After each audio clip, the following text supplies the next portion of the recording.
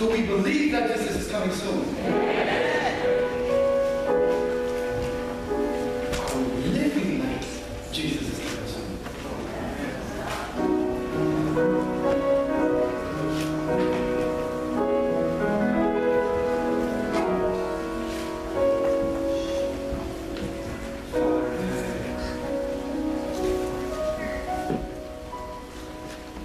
We come to you at this moment desperate for a word from God that will wake us up to the great and awesome privilege to be alive for such a time as this. Speak to us through the reading of your word, we pray in Jesus' name. And all of God's people said, Amen. Amen. And amen. Well,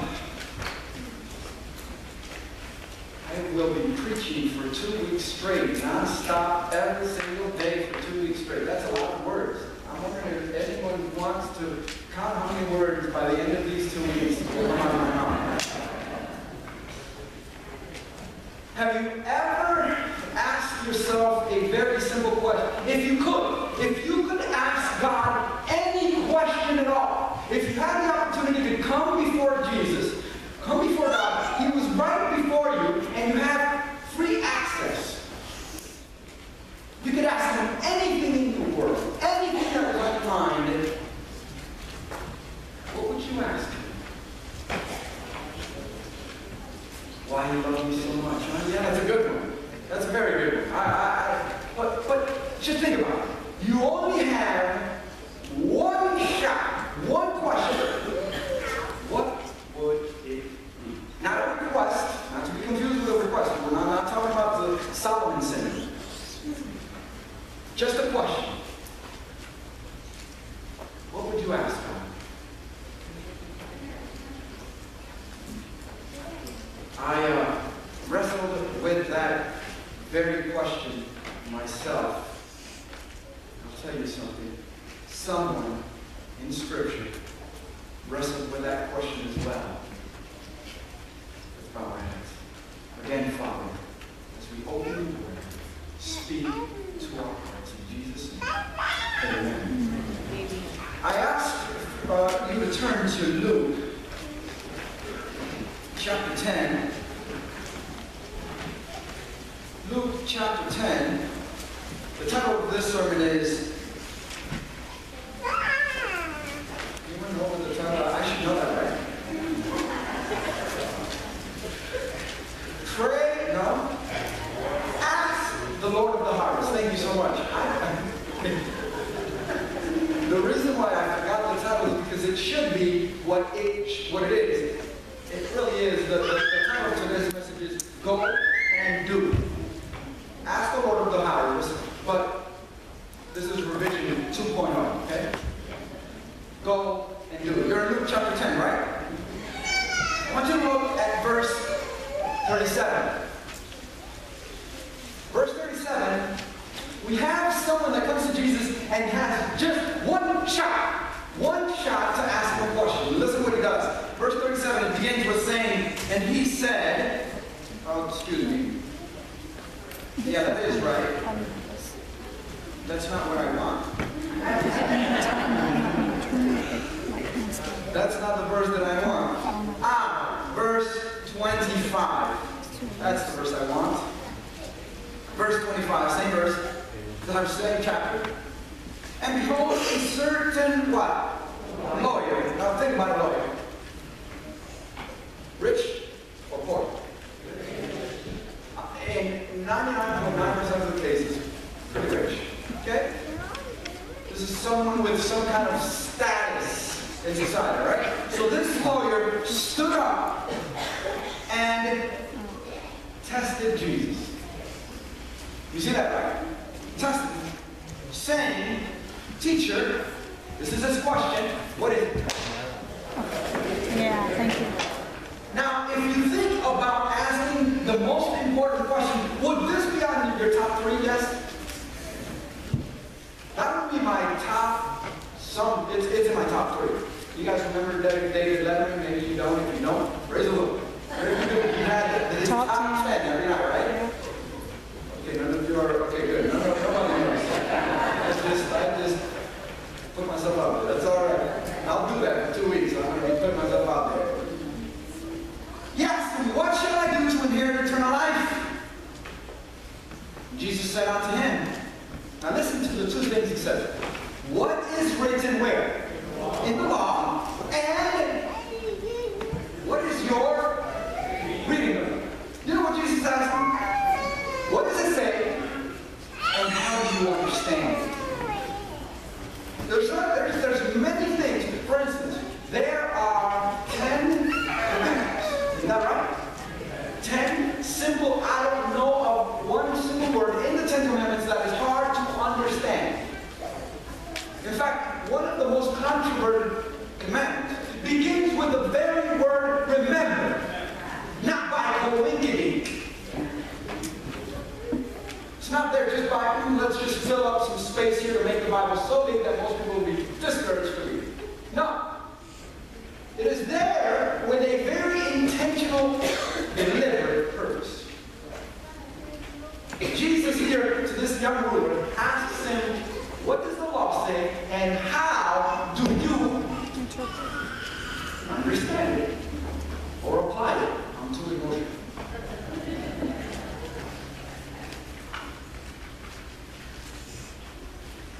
So he answered and said, very good Adventist answer here. You shall love the Lord your God with all your heart, with all your soul, with all your strength, and with, that's a lot of alls. Now, heart, soul, strength, and mind.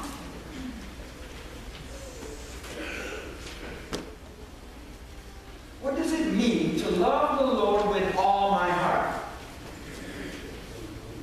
Have you ever stopped to ask yourself, I mean, we know this verse. Do you know it? Right? Ever since you're incredible, you've been hearing it. Hold it on.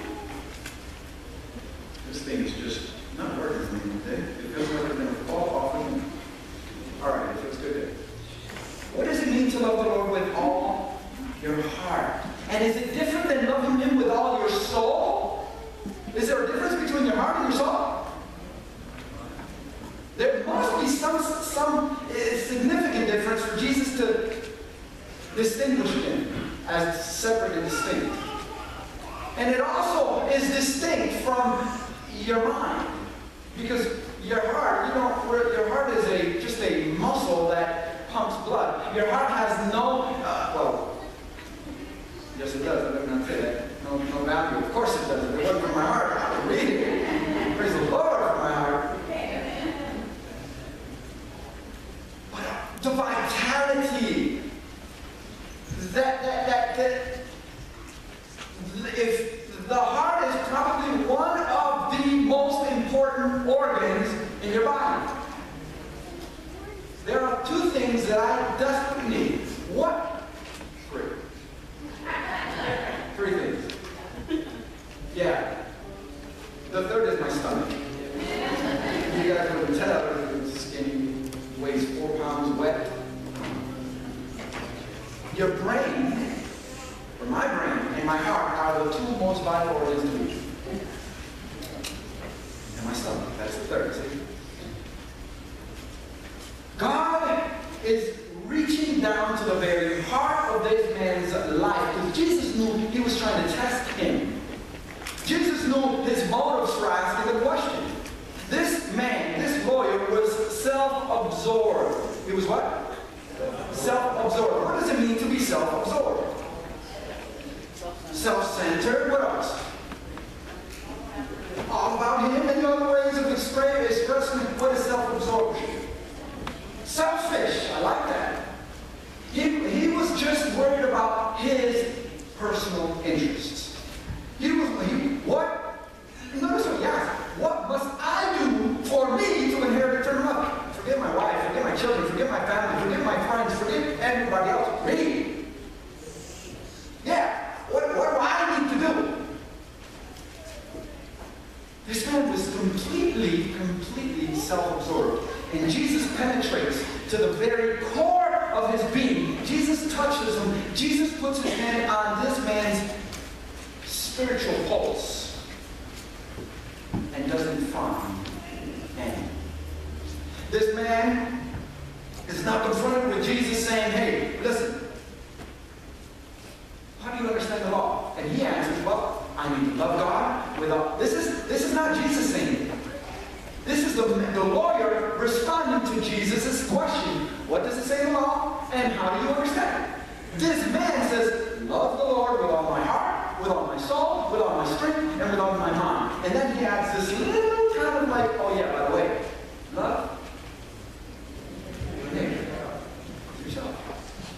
It's almost like he's concentrating more on the what I need to do to God, to please God, for me to inherit eternal life, and he's less absorbed or less interested about his fellow neighbor.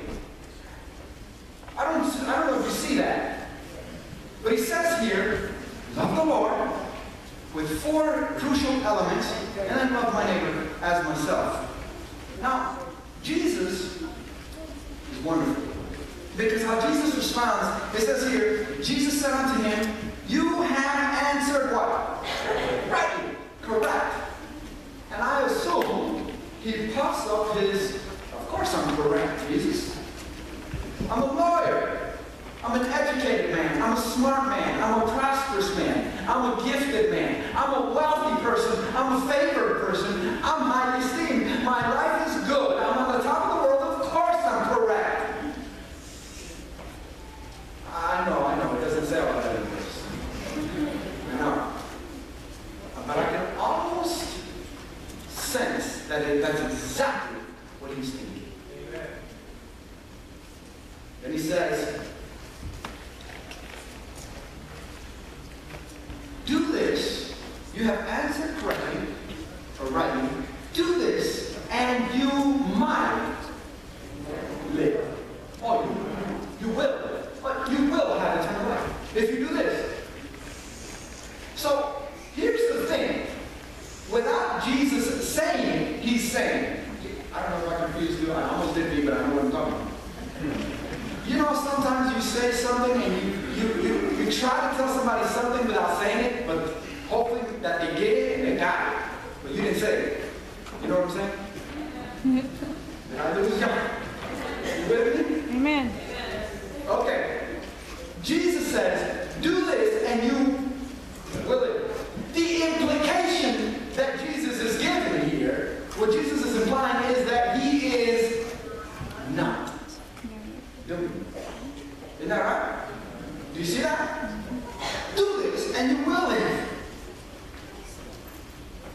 But this lawyer, he got it. He got the implication. He got what Jesus was trying to get at. He got the subliminal message that Jesus gave him. He was offended. Oh, yeah. See, he understood that what Jesus told him is, you ain't doing it. You want to know how I know that? Just read on. Look at what he says.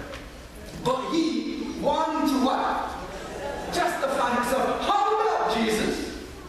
You mean to tell me that I'm not doing it? I'm not loving God. I'm not loving God with all my heart, my soul, my strength, my mind, and my neighbor myself?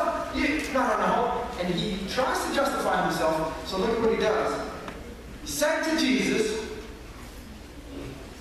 he's a lawyer. Do you guys know about lawyers?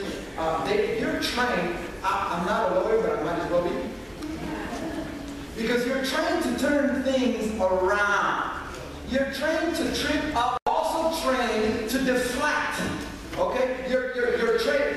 If you're a defense attorney, your whole defense is to, whatever accusation, to cast it off and place it on someone else other than yourself. That's the whole essence of defending. To try and acquit. Captain Cochran status. Okay? O.J. Simpson? If it does not fit, you must. Oh, good, you guys remember that. Yeah. The whole essence is to try and get off. So he, trying to justify himself, being a very good lawyer, he deflects. He turns the attention. He does like the Samaritan woman. What am I talking about? You remember when Jesus was at the well? And the Samaritan woman comes to draw water, and Jesus enters into a discourse with her. Talking about John chapter 4, I believe. And Jesus is there talking to her, and finally Jesus reveals himself to her, and she feels conviction because she's hold on. Yes, go call your husband. No, I'm not married. Yeah, you're not married. You're not married. You're right. You have rightly spoken, just like you said to the Lord. Because you've had 5 husbands, and the one you're with isn't even yours. She's like, oh, snap. That's AKA, oh no. You caught it. Okay? And so she's like, hey, you Jews say that the Holy Spirit, you know what she did? She completely tried to take off the conviction from her. She tried to take the attention off of her and put it on him or something else.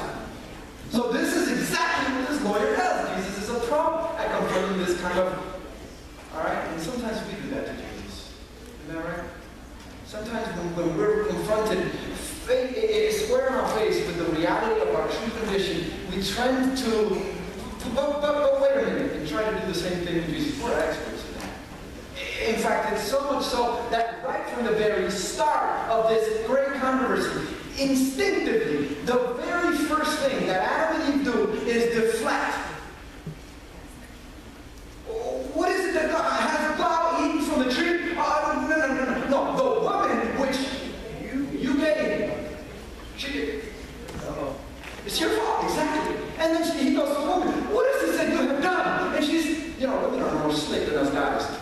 Man, listen up. Women, you guys are slick because you say the same thing without saying it in that same way. Like we stick our foot in our mouth all the time. Adam goes, the woman which you have given me, she gave me and I didn't eat. He blamed who? God. He blamed Eve, but he didn't stop the woman, baby. The woman which you gave me. So because you gave her to me, she made me, you gave her, you're responsible. The woman blames God, but is much more slick. Indirectly.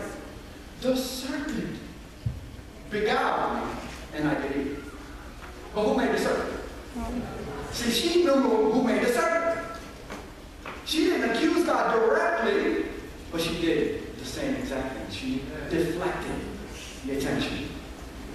And this lawyer is doing the very same thing. And he asked the question. And this is where you and I come in. Because the whole essence of the premise of his inquiry, of his wanting to know how to inherit eternal life, hinges on us understanding the explanation or the exposition that Jesus now uses to help this man understand the essence of inheriting eternal life. In other words, by us understanding how Jesus directs him, how Jesus illustrates to him how he can become or inherit eternal life, will help us to be able to do the same.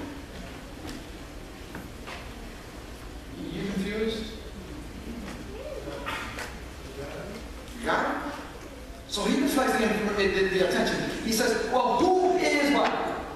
My neighbor. See, what he's trying to do is he's trying to present his resume to Jesus as the most favorable, in the most favorable light. Who's my neighbor? And now Jesus gives an illustration here, and I want you to catch this parable. You know it very well. Okay? Then Jesus answered and said, a certain man, I love Jesus' way of teaching. You know what he does? He just uses common, everyday experiences. He uses parables. He doesn't get out, all the big, long words and you need a thesaurus and a dictionary and some other things to help understand. No. Jesus uses the practical things of life to illustrate profound truth. And here, he does the same thing. Verse 30, Luke 10, verse 30. And Jesus answered and said, a certain man went down from Jerusalem to Jericho. Now it's interesting, Jesus says he went down. You know why Jesus says he went down from Jerusalem to Jericho? Because the road from Jerusalem to Jericho was downhill. So it's not Jericho. He was going down. If it was the opposite, he went up from Jerusalem to Jericho. He went down. So this man is going down. From Jerusalem to Jericho. Now, he's obviously alone. Now, reading this in first glance, you might not realize that this is a dangerous road. From Jerusalem to Jericho, it was customary that there would be robbers and thieves and assailants throughout that road on the way down to Jericho.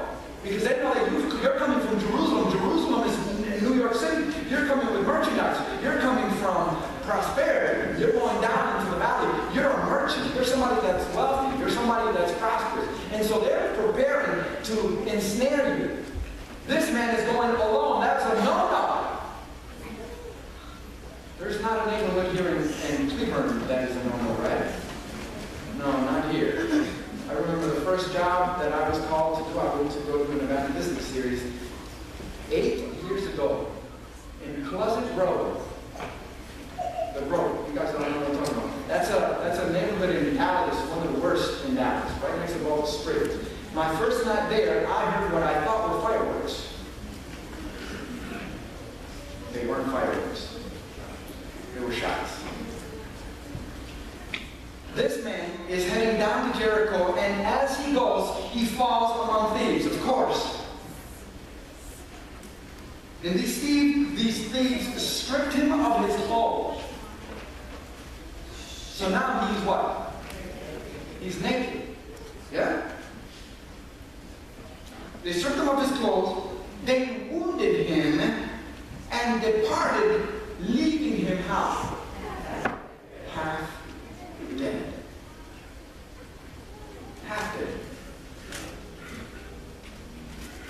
He's hanging on for dear life. And there isn't a med center. There isn't Harris or Huey or any other hospital nearby. There's no one there to help him. They assume that soon he'll die. They leave him there to die. And his condition is interesting because he's beaten. He's poor because they've stripped him. He has no clothes, so he's naked.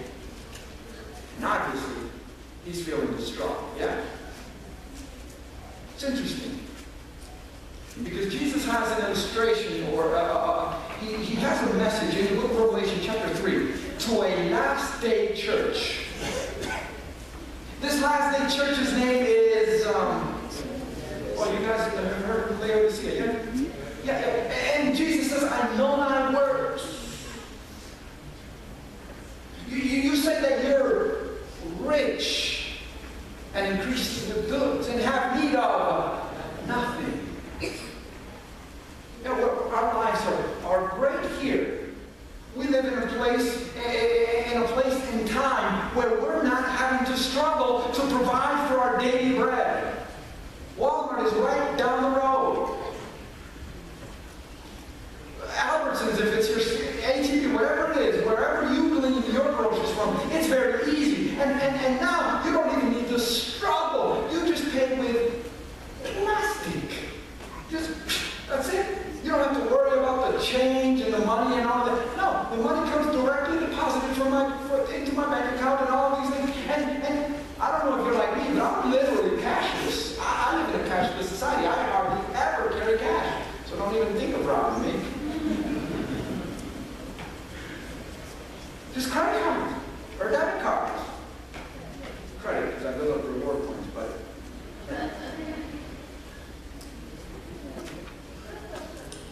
this message, this man that has fallen among thieves, is exactly the description that God gives of the last day church. Revelation 3:17 says, because you say that you are rich and increased and have become increased with goods, wealthy, and have need of nothing, and do not understand that you are wretched, miserable, poor, blind, and naked. It's our condition. That's our condition. That's Jesus uses this illustration, this parable, this analogy to help this lawyer understand a very fundamental truth. You're back to Luke chapter 10, isn't that right? Continuing in verse 30. Then Jesus said to him and said, a certain man went down from Jerusalem to Jericho, and fell among thieves, who stripped him of his clothing, wounded him, and departed, leaving him half dead. Now, by chance, a certain priest came down that road. Priest. Believer or non-believer? Saint or a sinner? A saint sinner or a sinning saint?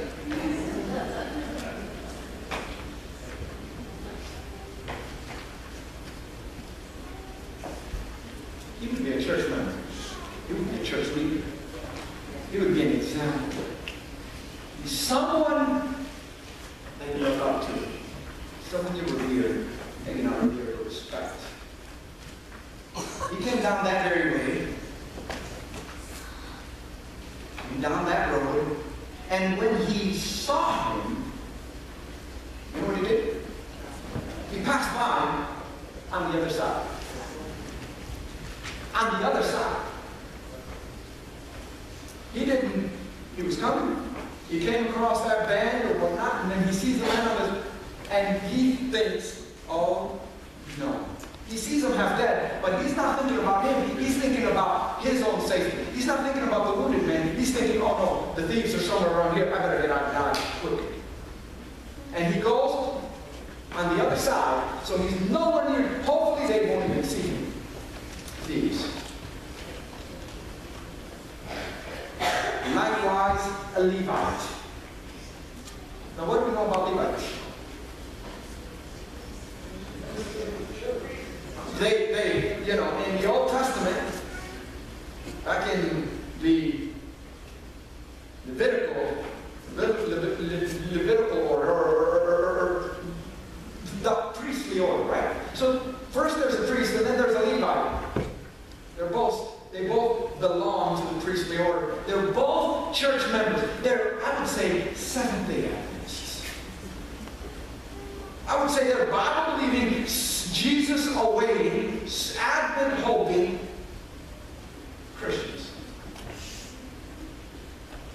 Yeah.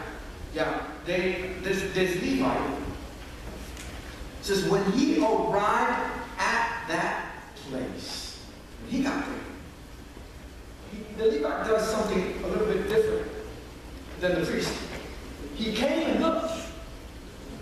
He came closer, he looked, he apprehended, he examined, he seen, oh, this man is wounded, this man has been stripped, this man is naked.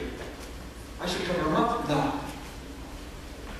He came and looked and passed by then on the other side. The lawyer was not expecting this one. But a certain Samaritan.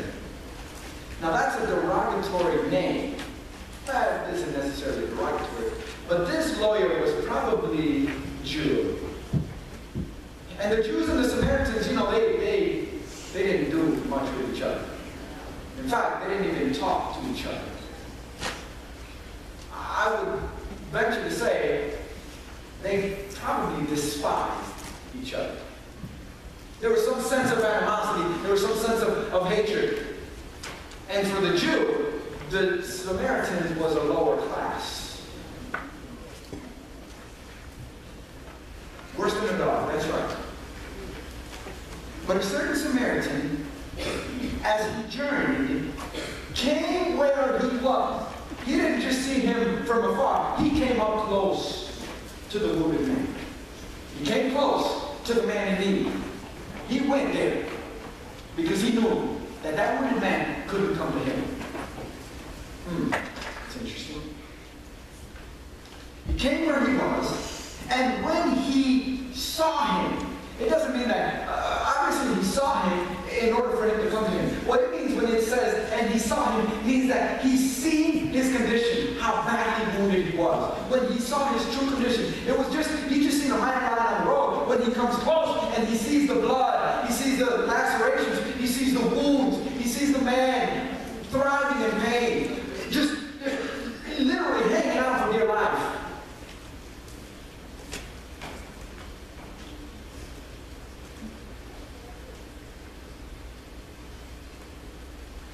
He said he had compassion. Do you know what compassion is? It's an incredible, tender pity. It's a sense of helplessness, not necessarily helplessness, but you see someone in that condition, and you just think, that could be my son, or that could be my daughter. You know, you start to internalize it. It starts to process in your mind the scope of this, and your heart goes out to this person with tender mercy, tender pity and love. To this Samaritan,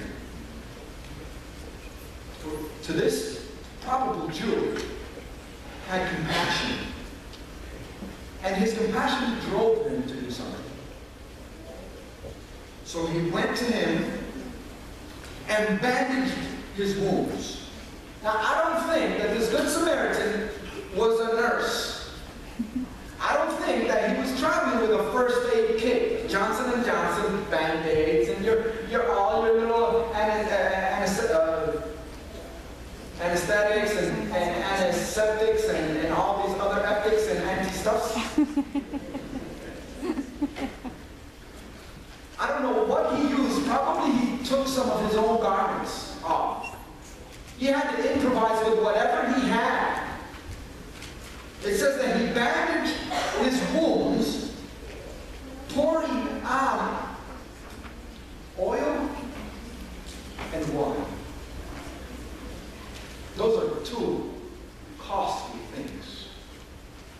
He didn't think, oh, this is probably what he was going to sell. I don't know. I'm just thinking out loud. But he took of his self and he gave to this man that was about to die. He did whatever it took to preserve life. Are you seeing that? Amen. He poured oil and wine. And he set him on his own animal. He didn't set him on some insignificant little lower class. This man, this Samaritan, was probably a wealthy person. He was probably driving a Lexus or an Infiniti. It might be American. A Buick. And he didn't have a Cadillac, of course. Where was that? Yeah. Hummer. Okay, that's American made, right? Not really. It's in China somewhere. It has to be. It's not on everything in China. So he puts him on his own horse. He didn't think, I'm going to get blood on my car. I'm going to get my this is going to impact me. This is going to cost me. He didn't think about that. He did whatever it had to take to preserve this life. Now, there's a meaning and a purpose behind all of this if we desire to inherit eternal life. That is. So then he set him on his own animal, brought him to an inn, and what did he do? Now think about it. You thought that he just took him to an inn and took off. No! This Samaritan goes into the inn, finds the room, takes him in, probably takes him in the shower, cleans him up, and takes care of him. Come on, we need to eat, drink a little bit of water. He takes care of him for at least a day. That's some... Brought him to an inn and took care of him. And on the next day, that's why I know he spent the night with him. The most critical time. He was there. He was there that night at 3 o'clock in the morning when that wounded man was thriving in pain. He was pouring warm water on his feet and putting a cold towel on his head. He was bringing him medicine every other hour. He was doing everything he possibly can to restore this man to health. And he didn't stop there. He didn't stop there. It says, On the next day, when he departed, he took out 2 denarii, gave them to the innkeeper, and said to him, "Take care of him, and whatever more you spend, when I come again, I will repay you." He made provisions for him even in his absence. This man goes above and beyond the call of duty, according to today's standards. Yes?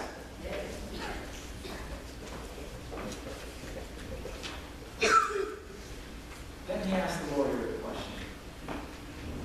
"So which of these 3 do you think was neighbor to him who fell among the thieves?" And it's interesting the answer that the lawyer gives him. Because Jesus identifies the man that was a good neighbor as what? A Samaritan. Look how the lawyer answers. That's how much animosity there must have been between the Jews and the Samaritans. Because he doesn't even refer to him as a Samaritan. He just says him, "He who showed mercy unto him." See, Jesus, through this parable, touches you, touches me. With the true, this is what the gospel is truly all about. This is truly what the law and our reading of it, our application of the law, our application of understanding that Jesus is coming again soon. And that we who have this great and awesome message, the third angel's message, fear God and give him glory, the first angel, right? And worship him who made heaven and earth and the fountains of waters, right? The second angel's message, Babylon is fallen, is fallen. Third angel's message, you know what that message is? If any man worship the beast that is his and receive his mark in his forehead or in his hand, the same shall drink of the wine of the wrath of God, which is poured out without mixture into the cup of his indignation. And he shall be tormented. Tormented. This is God saying. And he shall be tormented with fire and brimstone in the presence of the holy angels and in the presence of the Lamb. And their smoke ascendeth up forever and ever, and they have no rest day and night, whosoever will worship the beast and receive his mark. That's the third angel's message. We are called to proclaim that message. We are called to set captivity free. We are called to repair the breaches. We are called to seek and to save the lost. We are called to do everything possible for these people that we see every day, in and day out, at the grocery store, at our work. They're like this man that's been wounded and left half dead. They don't have the means. They don't have the capability. It's not within their strength or capacity to come and to hear the words of life and live. God has placed you there, and he's wanting you to decide who you want to be, a priest, a Levite, or a Samaritan. How are you going to apply the law of love your neighbor as yourself? Now listen, there's a very deep comparison that God has given us here. I am all for self-esteem. Good self-esteem. Jesus wants you to love yourself. Did you know that? This is esteeming others greater than yourselves in a certain respect. But what Jesus is saying, listen, love your neighbor in the same way, in the same capacity, in the same magnitude as you love yourself. Now, if you love yourself, are you going to want somebody to come and to rescue you if you're perishing? Amen. Would you want them to do whatever necessary for your rescue? Amen. Say you're on a burning bush. Burning bush? Burning building. Bush, building, bush. And you're on the 3rd floor of this building on fire. The fire truck comes, and they're trying, but they can't blow out the fire. There's someone that is willing. You know that they can go right in, and the thing is, you're trapped. They can open the the door from the other side, how would you feel if they're from down below just listen? I'm sorry, we can't find someone that's willing to do that.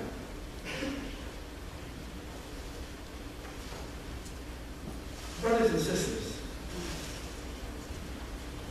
I don't know if we can comprehend the times that we are truly living in. In fact, this kind of, this sleepless, not sleepless, this kind of somnambulism, you know what that means? This state of sleepfulness. Not lethargy, or how do you say it? Lethargy. I'm not even English yet. It's all right. This is one of the characteristics of living in the last days. When we are asleep. I asked them to turn to Isaiah chapter 60. Isaiah chapter 60. And listen to what God is calling us to do here. Isaiah, you're going to the 60th chapter of Isaiah. I want you to look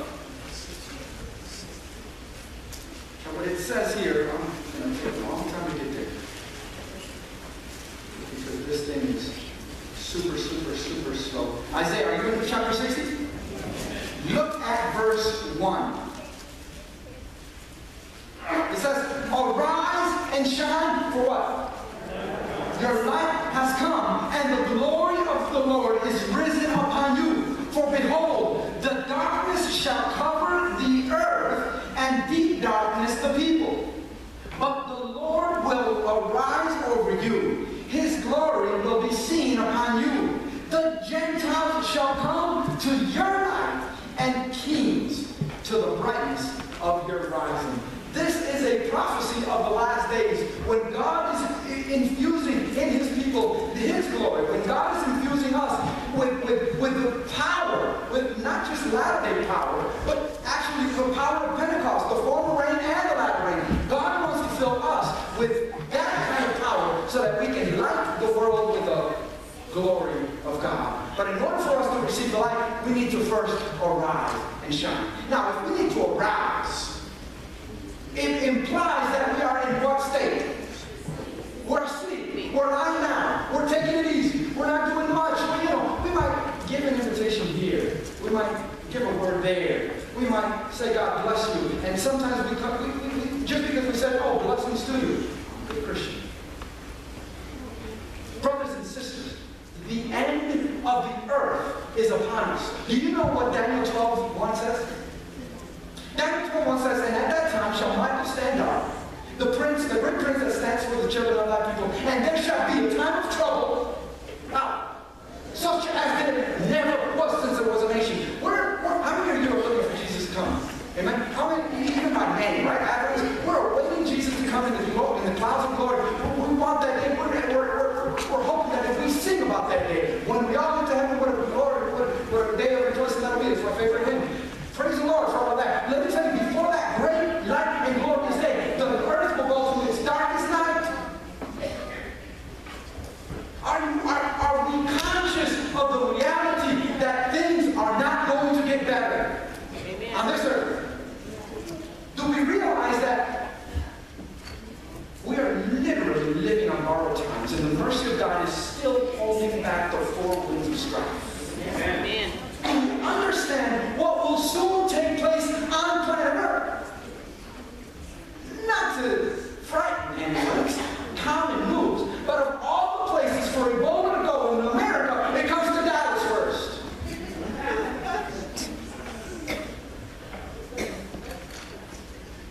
Out of all places, we have it in our backyard. Now, right now, we can sort of laugh about it, but this can easily get so far out of control.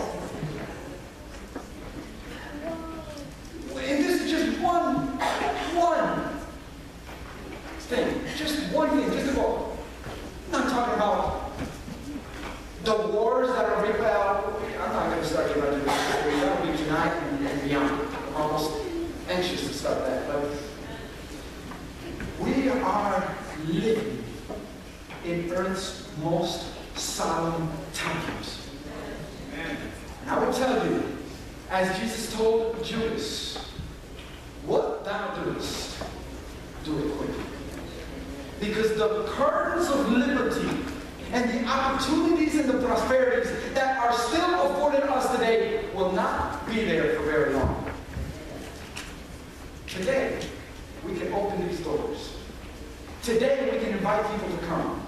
Today, we can preach God's message in its entirety with the first 8 angels, the second angels, and yes, the third angel's message with clarity and conviction, without fear of reprisal or fear of imprisonment. That window is soon to close. I've got to tell you, God wants to do something great. Not just in Cleveland, but at this church. Amen. He wants to do something incredible in your life. He wants to do something extraordinary in your experience. And He wants to give you evidences that He can use you to do amazing things. We're about to start an evangelistic series. We're about to begin a large campaign to try and preach God's word with power and with conviction. We want to bring people of this community to the knowledge of God's saving truth. We want to do that.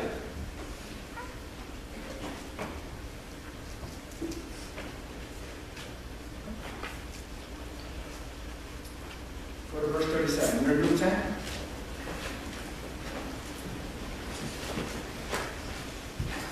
Let's back up just a little bit. Verse 36, Jesus asks him, so which of these 3 do you think was neighbor to him who fell among thieves? And the lawyer responds, he who showed mercy on him. And here's the command that Jesus gives you. This is Jesus' answer to the lawyer.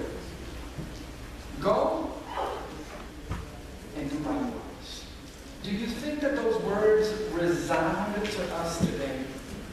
Can you hear them echoing through the centuries and through 2 millenniums? Do they reach your hearing this morning? And do they impress your heart with doing something more for your neighbor? Jesus asked us to do likewise, to go and to do likewise. So we are to look for those people that are half dead, that the world has stripped, robbed, and beaten. And we are to do everything in our power to bring them to salvation. Now, there are I just want to cover just a couple of things during this evangelistic series.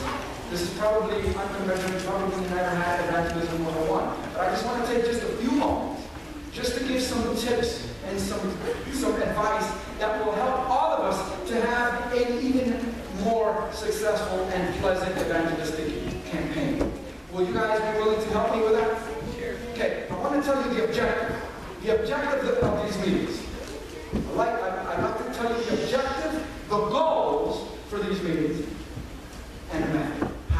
What we can practically do to bring these objectives and goals to reality.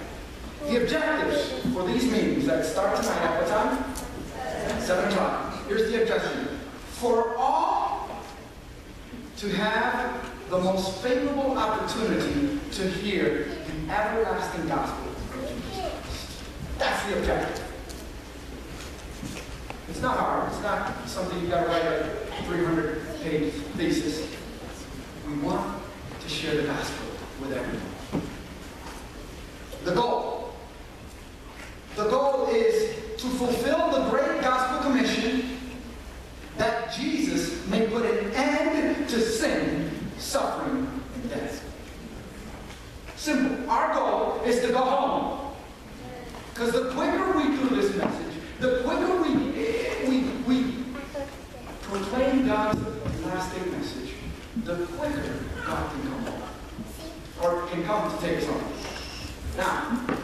the approach, the methods.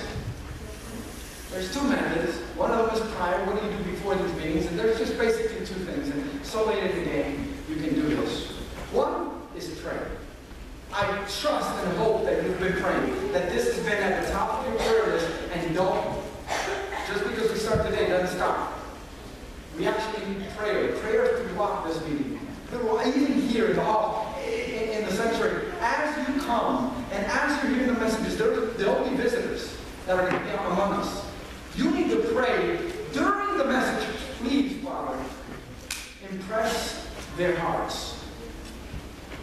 So prayer is very important in so many regards. I wish I had more time. I got to go quickly and cover this. Number two, you can invite. I know you've already invited, but I'm sure you can give another last-minute call. Hey, I just want to invite you tonight. You can't miss it. The first night, opening night, you won't want to miss this. This is going to be an exciting event. I don't know how. I don't want to give you my words because they're my words. Right? You get them to come however you possibly know how. But do something. Call them, invite, stop by their house. Do whatever you can to get them to come. Incentives, invite them out to dinner. You can do that, right? Maybe not everybody. It's all right. Invite them over to the house and get some popcorn or something. I don't know, and talk about it. Do something as an incentive. Think of creative ways. Pray to God for ways that you can have to invite and get your friends, families, co-workers to be here tonight.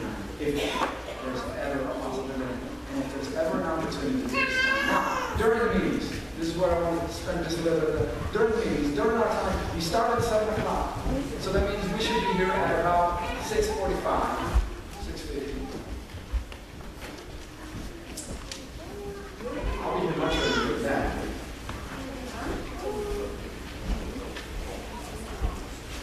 So the person needs to be present. Have you made a commitment that you're going to be here every night? I hope so. I hope that your time is not in vain, and that whatever does take you away from here, it's, well, that's between you and the Lord. There's three H's. Number one is be helpful. When you come, you are a member of the Seventh-day Adventist Church. You are a member of this church, and even if you're not a member, if you're a visitor, if you're an Adventist, you are part of the family. Amen. And in a family, we all take care of each other, right? We all pull our own weight, yes or no? Amen. Yeah, that's how it should be. That's what keeps a home going well. Well, so our church home as well. So when you come, be helpful. There might be something you can do. Be observant. Be ready and instant for if someone needs something and I need to have these papers, these decisions cards cut it or hand it out. What we're going to do is put the decision cards on those nights that we're going to make decisions. There are going to be decision cards on the insides of these pews. Well, that takes time for people to cut them and people to put them. You might come a little early. You might say, hey, listen, I want to help in whatever small way I can. I don't want one person to have the whole load. What's easy is if we all take a little and nobody's overburdened. Yeah. You see, you don't realize that church is usually 5 to 10 people that are the ones that are doing the work for the whole church. Maybe more. No, sorry. This church is very active. We have a lot more. But there's a small percentage of people that are actually working. And many times you're overworked because you have so much responsibility for your department. And when you ask somebody for help, everybody's busy. We got to get off of that, people. We got to help. We got to do something. There's something we can do. If you can't cut, if you can't, you can pray. I'm here for the prayer room. We're going to have a room for prayer. Is that right? We're going to have a box out here. I think it's already there. There's going to be 2 boxes in the back there. One of them is for questions and answers. The other one is for prayer requests. We're going to take prayer requests night after night after night. And we're going to pray for those prayer requests. And we want a prayer room that will be praying for those prayer requests. People are going to come with real issues and real problems.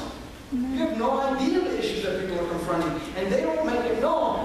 Why did I make this paper? Maybe it's something insignificant. But the Lord knows what that is. We want to pray for them. And we want the Lord to intervene on their behalf. So those boxes are there. The other box for questions. During the meetings, people, especially visitors, and even you, might have a question that pops in your mind. A question related to the topic, a question pertaining to spiritual things. We want, Pastor Harley and I are going to give 5 minutes every night, beginning night number 2 as the questions come in, for questions and answers. We're going to take those questions and we're going to answer them out of the Bible.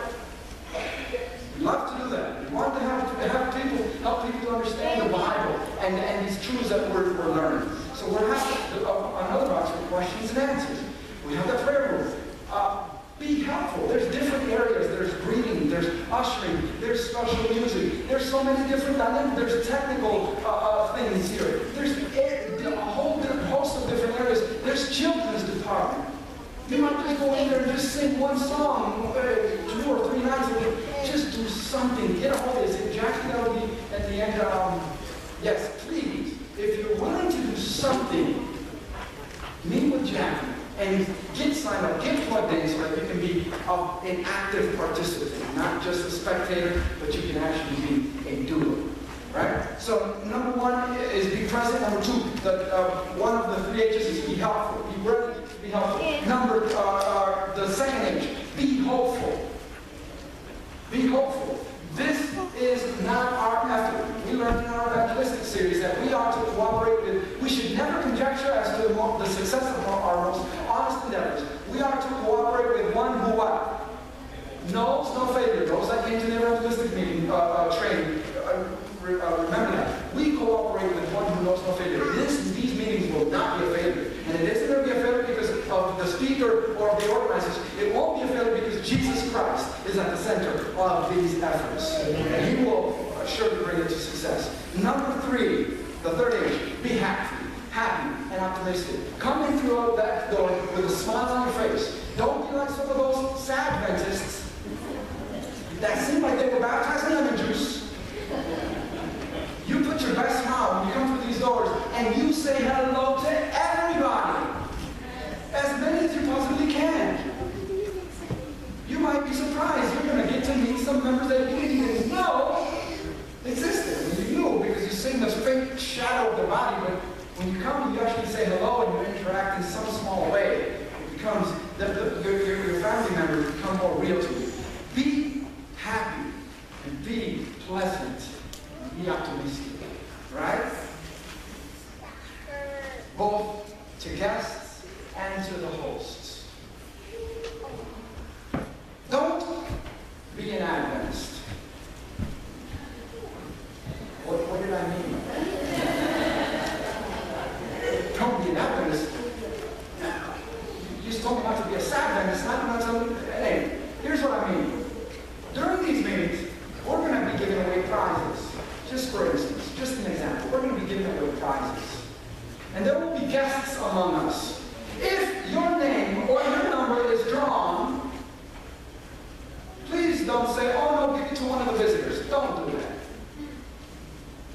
You are just as important as the visitors, and you will act just as they would. If you win something, you come and you grab it and you say, thank you very much. And if you already have one of those, then behind the scenes you find somebody you can give it to. But you're not going to make someone else feel all uncomfortable. Oh, it's the us and them. No, we're all on the same thing. If there is decision cards, I don't want you, my request, you can do whatever you like, but my request is, if the decision card is there, take it and fill it out. You don't have to put you want to be baptized or those things, but, when visitors come, they're not doing it. Well, I'm not going to do it either. You see, you're just as much as a participant as they are. And what I'm trying to say is, be part of it as well. We're going to have a registration. The guests are going to come. They're going to register. It's going to be kind of weird when they come. Oh, are you a visitor? Yeah, you need to register. You remember? No, you can go straight in. No. Everyone comes. Everyone registers. Is that okay? Can we do that? Amen. Is that fine? All right, then please. The registration people in the back, let's not give them a hard time when they say, would you please register? Listen, it would be in your best interest. You just might not know when you might win. There's incentives. So don't be Adventist. Try not to congregate and be in little cliques. Go outside of your comfort zone and actually go up to a visitor that you've never seen before and tell them, thank you for being here. We're so glad that you come. You represent Restore. Hi, my name is so-and-so. I'm with Restore as well. Restore Cleveland. Whatever you want to say, we want to welcome you. What is your name? Just try to enter into this conversation. And not only that, every night you see them, you come to them and try and remember their name. Statistically speaking, a person is more likely to stay at a church if they made at least 7 connections with different people. So I want each visitor to at least make 7 new friends when they come here. Is that something we can do? Can you help me with that? They're going to have one in me. They're going to have another one in Harvey. I need 5 more. Pastor Charles, sorry. Behind the scenes, we're Eddie and Harvey. That's all I have. Okay, I got to cut it short. What time is it? Oh, yeah, I got to cut it short. Okay. Well, we're almost here to the end. We're almost here to the end. I just want to, be social. I talk about that. Interact with the visitors. Please interact. When they're turning in their Bibles, be observant. You want to see if they know where they're going. Many of them will not know where the book of Nahum is. How many of you know where the book of Nahum is?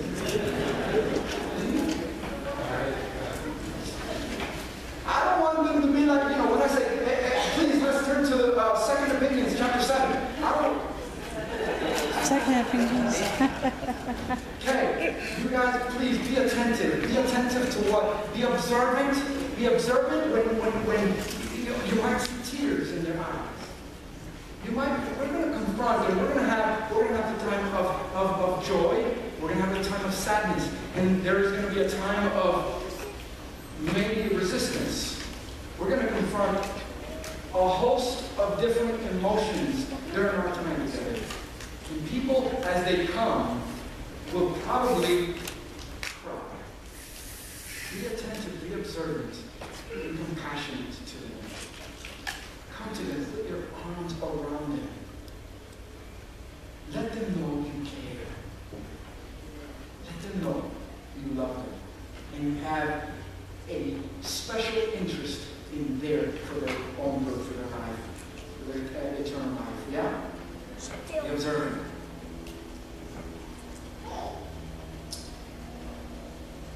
And so let me just explain to you how the meeting will go.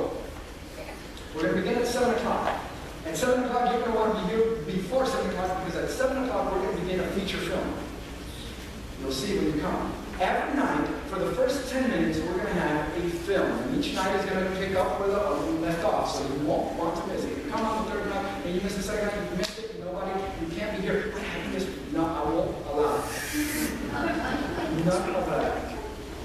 You have to watch a movie with my mom, you don't know. She's that way. No, Mom, no talking. Where are you, Mom? Give me that. Yeah. Oh, there you go. Yeah. After the movie, at 7:10, we're going to begin with several things. First of all, we're going to have a section called Healthy by Choice and Not by Chance. Healthy by choice and not by chance. What we're talking about is we're going to give them a health nugget, not give us. Okay? Health nugget, how we can improve our health. We're not just here spiritually, we're here for physical well-being as well. So we're going to have that every night. So health nugget. After that, we'll have our question and answer time and our prayer time. We're going to sing our theme song. We're going to have special music certain nights, not every night. And then we're going to have the message. We hope to have you out of here by 11 p.m. Is that okay? I wish I was there.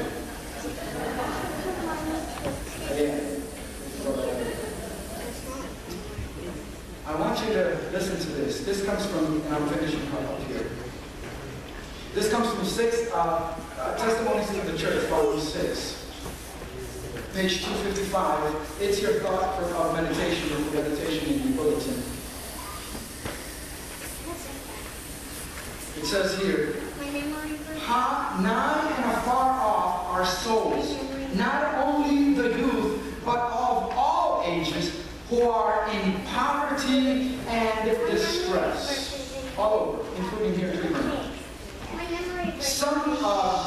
Sunken in sin and weighed down with a sense of guilt. It is the work of God's servants. Are you a servant of God? Then it is your work. It is our work to seek. It is our work to seek for these souls, to pray with them, not just for them. It says to pray with them and for them, and lead them step by step to the Savior. Step by step to the Savior. That's our great privilege. And for the next 2 weeks, we will have 14 different steps we can lead our friends, our family, even our enemies, lead them to and lead them through. Pray with them, pray for them, work for them. Give of yourself to your master. Give of your all to him. Ask him to lead you to someone that can impact and that you can use. Listen, I don't know about you, but I want my crown to be so heavy, I'm going to need to carry it like this. And I want you all to have a crown that heavy as well, or even more. But we have a work to do. Let's do it. Amen? So that when we march into Zion, we can be marching in rejoicing. I ask that we turn to that, to march into Zion, that you city of God.